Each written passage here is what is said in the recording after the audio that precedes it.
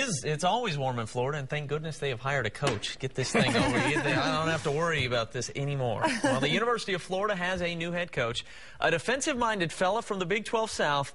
But breathe easy, Sooner Nation. It is not Bob Stoops. Texas defensive coordinator and head coach in waiting, Will Muschamp, will take the reins. The 39-year-old taking his first job as a head coach, calling it today a dream come true. He was on the 40 acres for 3 seasons. Before that, a defensive coordinator at Auburn. Mac Brown now looking for a new D.C. Meanwhile, according to reports, Bobby Petrino is set to sign a 7-year extension with Arkansas. Petrino led the Hogs to 10 wins and the Sugar Bowl this season.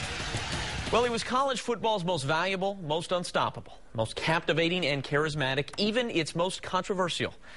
In so many ways, on the field and even off, the 2010 college football season belonged to Cam Newton, and tonight, so does its top individual honor. The winner is Cam Newton of Auburn University.